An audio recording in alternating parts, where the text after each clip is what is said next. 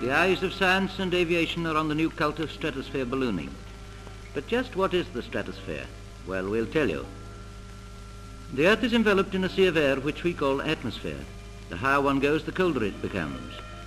Viewing the Earth from this angle, we see the atmosphere divided into several well-defined layers. The innermost of these is called the troposphere. It's the air in which we live.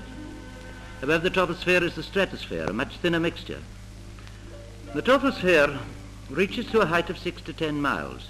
Mount Everest, the very top of our Earth world, rises 5.5 miles above sea level, more than halfway to the stratosphere.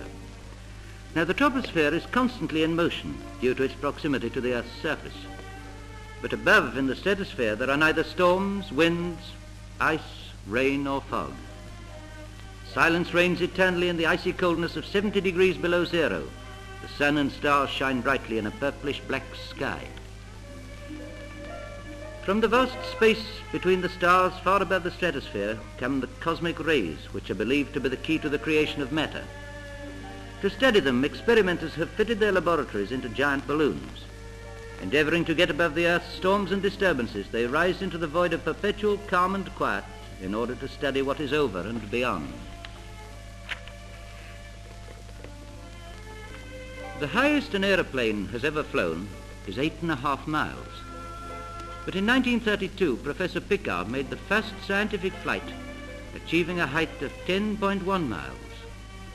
In 1933, Settle and Fordney of the United States Army rose to an altitude of 11.5 miles, obtaining more valuable data. Soviet airmen then broke the record and attained a height of 11.8 miles.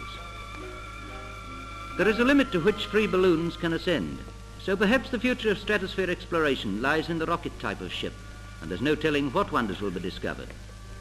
It has been proved that stratosphere flying is practical. Aeroplanes will be able to shake off the resistance of dense, heavy airs as they rise higher into the stratosphere and reach 500 miles an hour. Commerce will then be able to speed from America to Europe overnight.